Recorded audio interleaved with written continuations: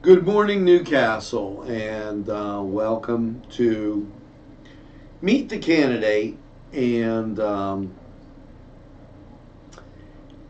I had probably about an hour long discussion with Chris Frye. He's candidate for mayor in Newcastle.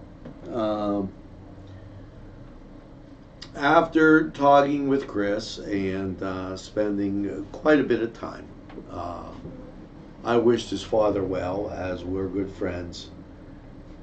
I could not, and Chris could not, we could not come to an agreement on the format of the broadcast. Um, there are some definite disagreements that are huge. Um, First of all, let's talk about social media. Social media, a lot of times, not all the time, but a lot of times, puts claims out there that are truly false. We've seen them in the past days with accusations leveled at Mark Aliska. We've seen them leveled at me. And we've seen them leveled at a large group of people that live inside this wonderful county of Lawrence. They live in places like Neshannock and Newcastle and Union and Shenango, and I asked that those comments be denounced, to which Chris Frye, and I'm not going to put words in his mouth, but when it came to some of the questions that I had, I don't think Chris Frye felt too comfortable with them. And therefore, we could not come to an agreement. Um, and I'm not going to participate in what a smear campaign is. Chris Frye I sent Chris Frye out a thank you after he had left to have a blessed day. His father, an excellent guy. And while me and Chris Frye had no problem sitting down, he came in. We talked, like I said, for the better part of an hour.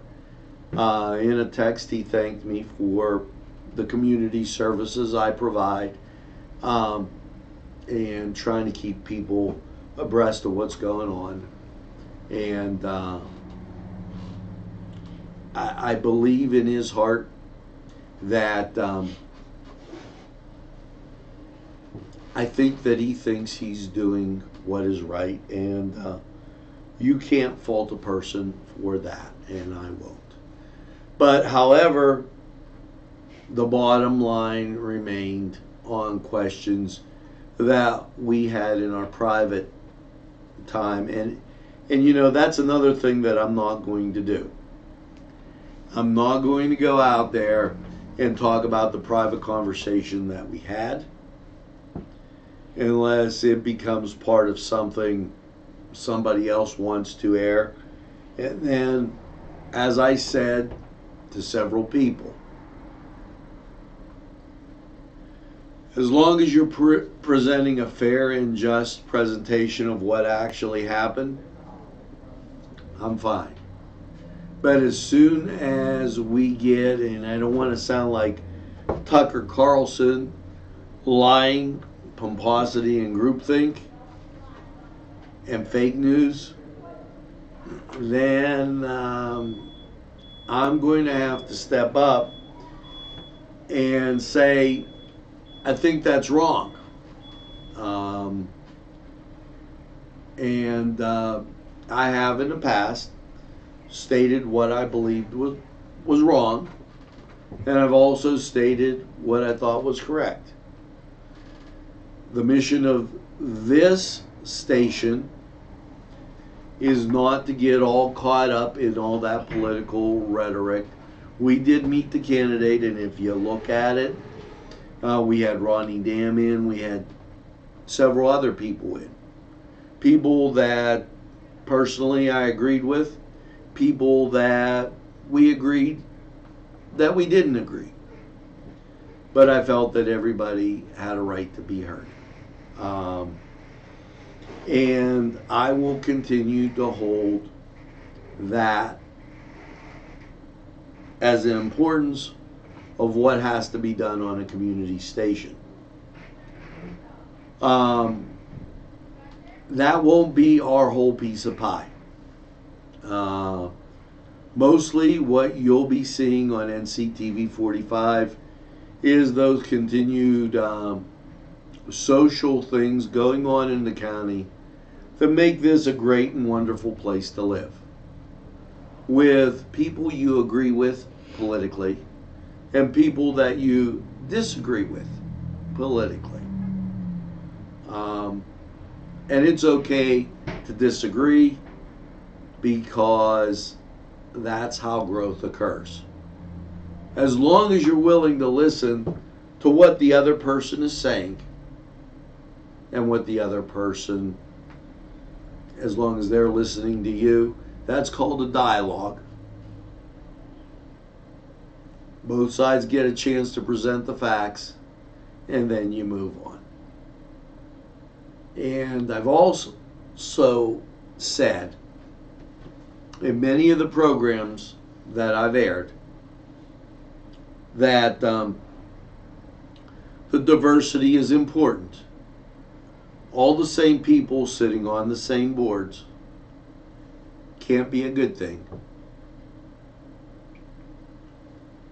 What's the plan? That was a focus NC. If you want me to get behind you,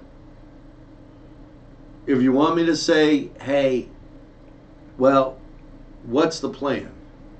What are you thinking about doing? How are you thinking about doing it? That was another focus NC that I aired. You know, but you got to talk about other things like the Neshannock hockey playoff game. Sensational. The fact that the Canes won Friday night. Just really great. The band festival. And all the positive things we have going on right here in Newcastle, Lawrence County. And I do say Newcastle because that's our county seat. That's the center.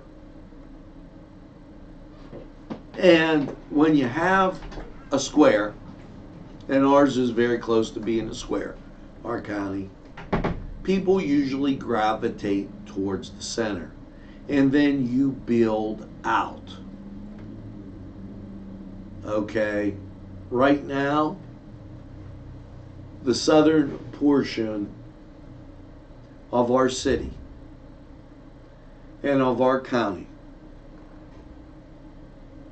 is hurting. Mahoning Town, Shenango Township. We need to attract some businesses and some things so that we have a circular growth. Not just a growth north and west. Not just a growth that says who should be able to start a business and who shouldn't, based on incubator funding and other things like that. So I wish everybody the best in this election, and from time to time as we're going through a conversion here, and we've been doing some work behind the scenes, I've invited all the candidates to come in, stop by, say hi. Even if it's having a cup of coffee and a donut, as we continue to air our things. We have some people that during the conversion, they wanted to see how our day-to-day stuff works so that it becomes easier. So that was an easy way to do it. Just invite everybody to stop by and say hi. And there's nothing wrong with saying hi. And I welcome anybody, like I said, that's a candidate, you want to do it. This is a good day to do it. So make sure that you have a good day. Get that second cup of coffee. Newswatch will be returning at its regular times and all our normal programming as we work on catching up and all of that stuff. Have a super day. As I got to take a little swig of coffee. Have a super day, and we look forward to speaking with you, talking with you, and watch out for the fake news and all that seems to circulate on social media. Have a great day, everybody. We'll see you again real soon.